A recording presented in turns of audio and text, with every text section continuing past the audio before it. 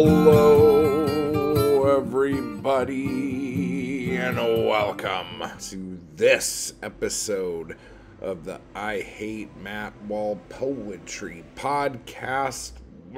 It's loud outside, and I'm trying really hard to not lose my shit. But today, we are going to be doing this strange thing, which I guess we could do with all of you guys if you guys want to do this. A great poet, someone who puts out a bunch of zines and digital chapbooks and stuff of her own.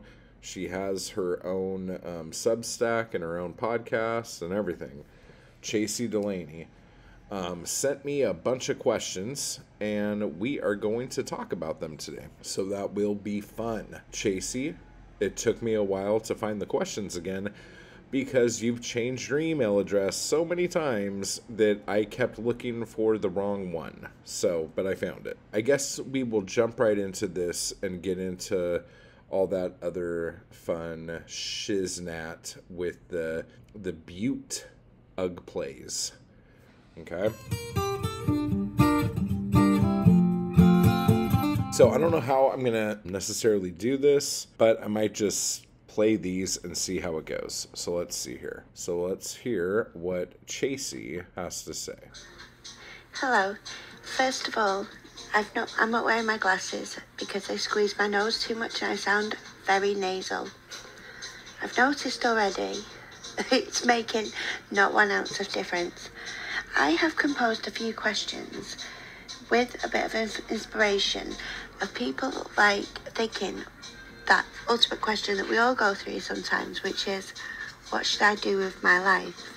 I would like you to consider these questions, if you may, if you can, if you wish, in a more creative fashion, to do with, like, instead of looking for meaning and purpose in your life, like, meaning and purpose in what it is you love, like your writing or art, in a creative way. So the introduction is, these questions are based loosely on what should I do with my creative life or a professional life if the art which you create you want to sell.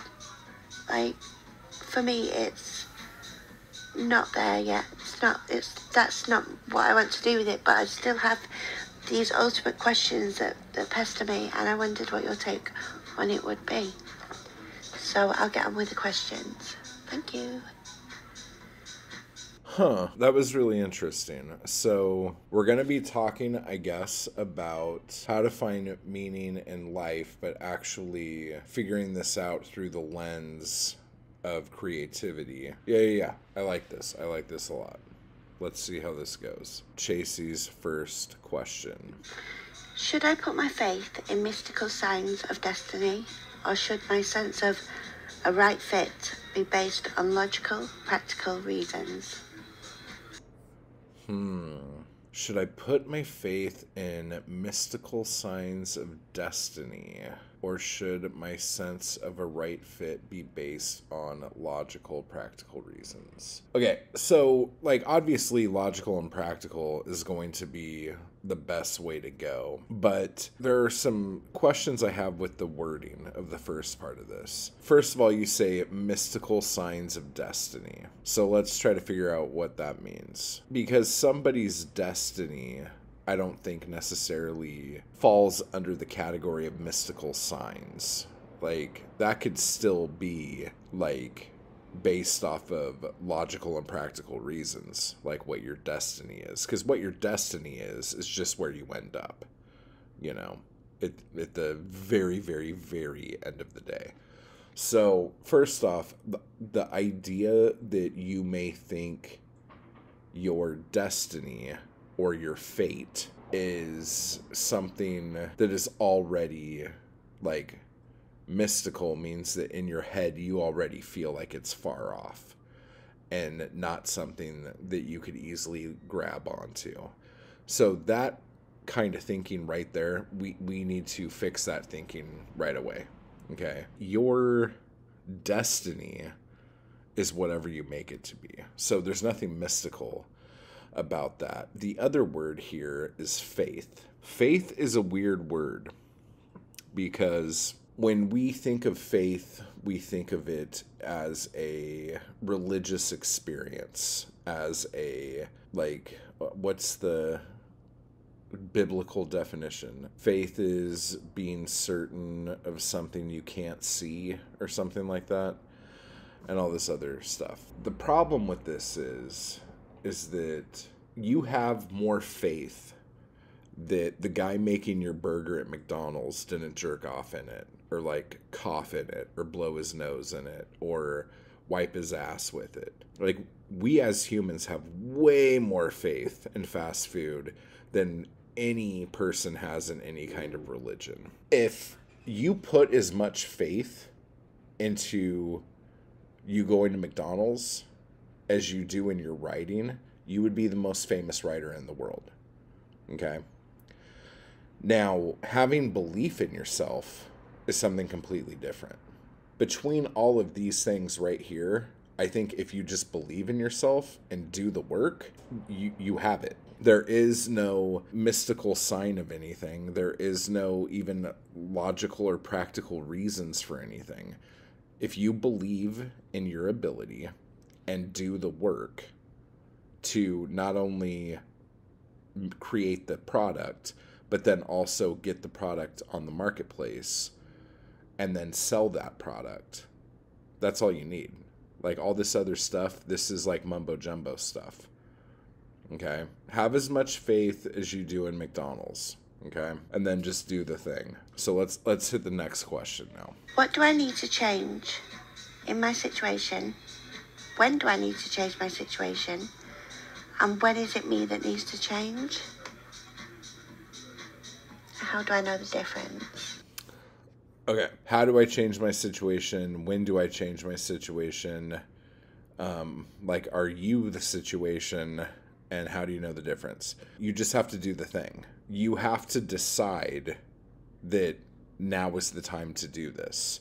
So if you say to yourself, okay, right now, I'm a successful writer, and now I'm going to go do that. That's all you have to do. I understand that everybody is in their own shit. You know, like, everyone's life is different, and every problem we all deal with is completely legit to all of us individually. Okay? But if I look at how you wrote the question out for me, when should I accept my lot, make peace with my ambition, and stop stressing out?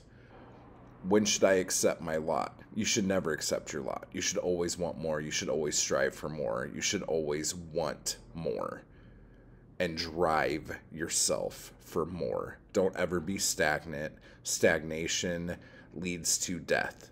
Okay? So don't ever do that. Make peace with your ambition. Like, why do you not have peace with your ambition? If you want things, go get those things. And stop stressing out. None of us will ever stop stressing out. Even the people who are the most zen motherfuckers in the world. Situations arise where they stress out. It's how you deal with that at that point is what makes you a person, or a better person, or a more calm person. I can't remember the quote or even what it's about or how to say it, but it's something along the lines of, it's not the event that makes you who you are, it's how you handle that event, or something, blah, blah, blah. So do not accept your lot. Your ambition is your peace. So go full force into that, and you're never going to stop stressing out. So understand that, come to terms with that, and just figure out how to handle yourself better in stressful situations. Let's go to question number trace. When should I accept my lot, make peace with my ambition, and stop stressing out? Oh, that was the question I just answered. So hopefully one of these questions will be that question. When do I need to change my situation, and when is it me that needs to change? Okay, so that was the question from before. I'm doing this all out of order now. You need to change your situation when you feel like you need to change your situation. When you sit there and say, do I need to change my situation? That's when you need to change your situation. So you wouldn't think it unless it wasn't something that needed to be dealt with. And when is it me that needs to change? That's up to you. I don't understand why you think that it could be you when you're talking about changing your situation. The only thing you need to change, I guess, would be, I mean, I don't want to like tell you, like have like a therapy session with you right now, but you need to understand that you're good enough, you're worth it, and you deserve everything you desire. So go get those things. However that works, go get those things. And that goes for everyone listening to this. You're good enough. You deserve what you desire. So go fucking get that shit. Okay, let's see what question 4 is. And why do I feel guilty about thinking about this? Thinking about what should I do with my creative life? Why do I feel guilty about thinking about this? Why you feel guilty about this is so like the people in our lives. There are people, and I've talked about this a lot of times, there are people who love us and don't want to see us hurt and want to see us have the best life possible. The easiest way to have the best life possible is to do what everybody else does and just focus on a career, focus on a job, one that's stable, one that's going to pay you every week, one that has like the ability for advancement, the whole fucking thing. And then there's other people in our lives who care about us and don't want to see us get rejected because they know rejection hurts. So they will try to talk us out of these things as well.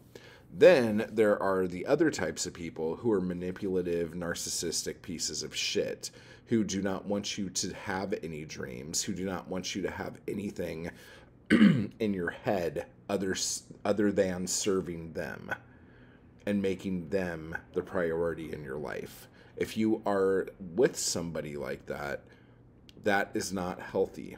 That is toxic as shit. And you can Google, like, what are the traits of narcissistic behavior, and things of that nature, and see if that is the person that you're with. And look up gaslighting, look up just like, what is a toxic relationship, and see if any of the people in your life do those things to you. And then at that point, that should be able to answer your question as to why do you feel guilty for thinking about this? Because you yourself will never make yourself feel guilty for wanting to chase your dreams. Guilt only comes from outside influences. We never have guilt just because. We have guilt because we are told things aren't right that we do. You know what I'm saying? That's what I would look into for that. All right. So let's get into the next question here. Should I make money first to fund the dream? Should I make money first to fund my dream? Okay. So here's the thing. It depends on what your dream is. If your dream requires a lot of money, then yes, make money first to do the thing. If your dream does not require money, so like, let's say you just wanted to write books, you can make ebooks, put them up on Amazon for free. You can make audiobooks and put them up on Substack, or like Adam does, put them up on Bandcamp, or like I do and put them up on YouTube for free. You can put your work on a blog or on Substack or anywhere, or on Instagram for people to read for free. Okay? So it depends on what your dream is. What does your dream require? If it requires something that like you can actually like write out a list of exactly how much it's going to cost to do it, then yeah, like I would say, okay, if that is the amount that it would take for you to live your dream, then yeah, like figure out a way to make that kind of money. But if your dream is just writing and becoming successful, like, it doesn't cost anything. Write. And I mean, you sent me an email, you recorded these questions, so I know you have at least the ability to do these things. And shit, like, yeah, none of this costs anything. You can do all of this. And if you do it in a way where you're actually generating income, then you can make money while you're making money to fund your dreams. And then on top of that, even like using MailChimp or MailerLite, you can start an email list for free, you know? And I think Substack you could do a mailing list through, and I believe that's for free. So you have all of these avenues to do things for free, so do them, you know? Let's see, what is the next question here? This is my favourite question, and one which applies to me mainly. So, how do I tell the difference between a curiosity and a passion? How do I tell the difference between a curiosity and a passion? A curiosity is something that you think about, and you just keep thinking about it. And it's just something in the back of your head that you think about. And it could be something you think about every day because you're not doing it. A passion is something that you have done and you have to keep doing. It is like tearing your heart out to not do it, and you have to keep doing it. Okay, so that is the difference there. Let's see, what is next? How do I weigh making myself a better person against external achievements?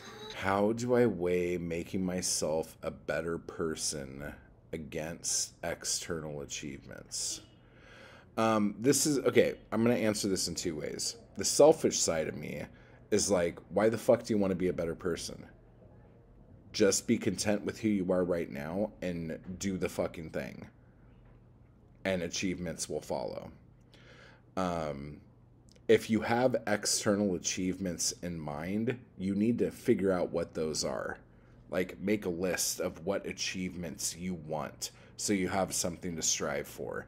If you have a list of ways to make yourself a better person, or things you want to do that makes you think you will be a better person, write those down too, because I bet you're a fine person and there's nothing wrong with you at all.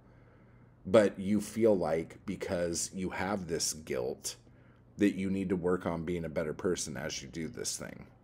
And I don't think that's a fucking thing. I think you're fine. There's nothing wrong with you.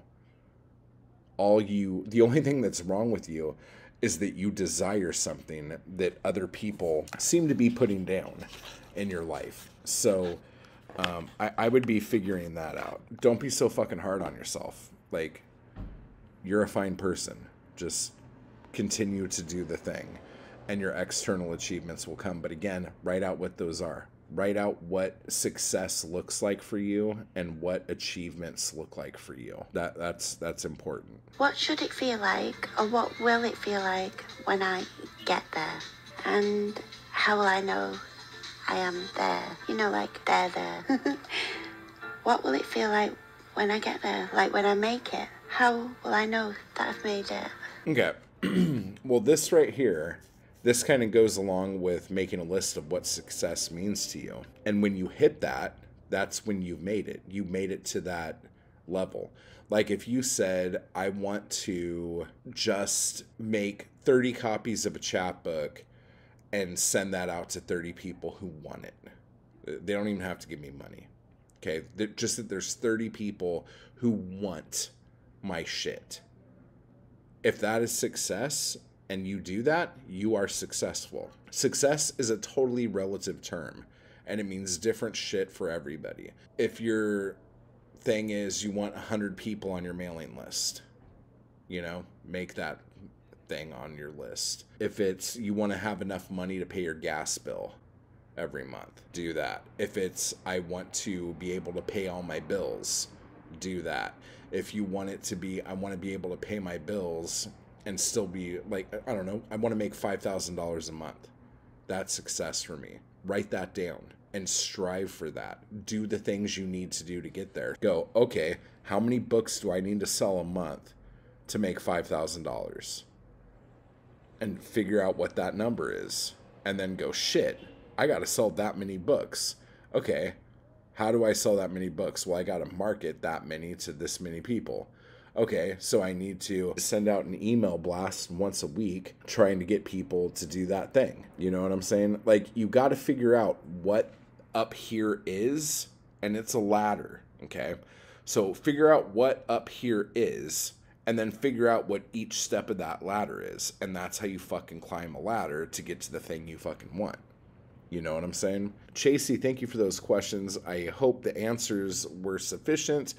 If they weren't, and you feel like you need to kind of dig like into some of these questions a little more, let me know what those are. Like, we'll go over those again or in a different way or something like that. And again, if any of you want to do something like this where you send me 10 questions, okay, that would help you out, record yourself reading those questions or send me an email of the list of those questions, and I'll do an episode like this. This was fun and super easy to do, and I hope it was good for you as it was for me, or as good, whatever. You guys know what I'm saying. So let's get into those plugs. Hey there. That's a bright fucking light. I'm recording a podcast right now. But okay, so here we are. Okay, so, yeah, I'll get that in a minute. Let me just go over some of this stuff here. So I wanted to let you guys in on what I've been doing on the YouTubes as of late. Hopefully I won't repeat myself. Today and tomorrow, well, whatever, because they'll both be out by the time you see this. I did a little series about writers' top mistakes if you fall into these categories. So again, run over to YouTube to check these things out. I did a Costco jerky and nut haul. That was fun. And I did a video, the key to success as a writer or an artist. And that one I really like. It's super short. I did a vlog about putting together my last chapbook, some kind of nature in Los Angeles, Filipino food, Korean food, Japanese food. Then I did this video called How to Write Poetry for Beginners, because I had never done a video like that. Then I did a video called fucking Defending Ocean Vuong. For fuck's sake. Why do you people make me fucking do this? And then there was a video about Beware of Me, YouTube writing advice, warnings. So stuff like that. That was pretty cool. I did a couple live streams. One was Etsy scam warnings, and that caused a bunch of shit because of some douchebags. And then we had a talk on Sunday about trigger warnings and words that are triggering and what we should do as writers about those things. And you guys had some great comments on that, and I appreciate that. And then there were some Anarchy Crew live streams that we had too, which were pretty awesome. That's another thing too. This Friday, which will be the, shit, let me open the fucking calendar. Fuck me. April 19th is the Anarchy Crew writing Zoom open mic kind of workshop thing that we do. So if you are in the Anarchy Crew, you are welcome to that, and make sure I have your email address and I will send you the link. It'll probably be around 5 o'clock on Friday, 5 o'clock Pacific time on Friday. So if you are in like the Thank You Crew, you need to bump up to Anarchy Crew to get in on that. And then if you're not in any crew, make sure you click the join button on YouTube to be able to jump in on that shit. And yeah, so there's that. Mentorship is still available. Click the join button on the YouTube and go to, I can't remember what the fucking tier is called. Maybe it's just called mentorship. I don't remember. But you'll be able to figure it out. And you could jump in on that. Run over to Etsy to pick up my newest chapbook, What the Fuck is Happening? 17 poems, 32 pages, over on my Etsy shop, plus all my other books that are for sale, and some have gone out of print. Again, you got to get these while you can get them, And there are some other digital chapbooks over on Amazon if you want to go look there for those, plus my fiction and other stuff like that as well. Motherfucking shout outs. Let's give a big thank you to all you motherfuckers over there on Patreon. Want to give a big thank you to, I think it's Brad. He's new. Michael, Cedar, Harry, and Michael. Over in the thank you crew, I want to give a big thank you to Patrick, to Britt, to Jan, to Deb, to Ethan, to Julia, to Nathan, and to Cedar, and also to, we got another new one in there, to Garage Productions. Thank you so much. And then for the big swinging dicks in the Anarchy Crew, let's give a big thank you to Nate, to Minnie, to Shaylynn, to Tamara, to Adam, to JH, to Michael, to Lauren. Thank you guys so much. And then for the biggest of the thank yous, for the biggest swinging dong, I want to give a big thank you to Caitlin. You're awesome. Thank you. Again, you do the thing, you end up in the back of the book, you end up at the thing at the end of the video, and all that fun shit. So jump on that. And if you haven't done it yet, go over and get my free ebook at ihatemattwall.com. And if you guys have read any of my books, someone brought up the other day that I need to start telling people to go to Amazon and leave reviews on my books. So if you've read any of my books that are up on Amazon, definitely leave a review if you haven't done it yet. It's not as helpful as it used to be, but it's still really helpful, and it helps at least people buying stuff to find out if something's going to be good or not. So it would help me out a lot if you left a review on any of the books over there that you read. And then also, wherever you listen to this podcast, leave a review. I greatly would appreciate it. Okay? So, with all of that said, join the crew. Keep buying my books. Type hard, everybody. And I will talk to you all later. Just want to give a quick thanks to those people who make these videos possible. Anarchy Crew and my followers on Patreon. I appreciate the hell out of you guys. Thank you so much for keeping me going to keep this content possible. You guys are awesome. And if you'd like to join the crew or the Anarchy Crew, just hit the join button beneath this video. And if you'd like to become a member of my Patreon, you can run over to the link down below to do that as well. Thank you.